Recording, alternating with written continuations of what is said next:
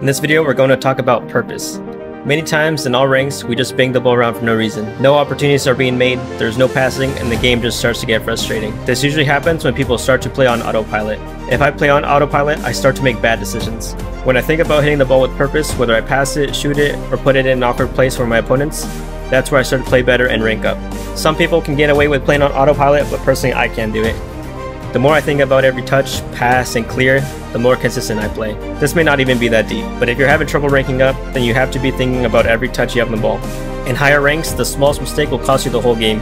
Even if you can hit the ball, you have to make sure you're hitting the ball in the right place to stay in control of the game.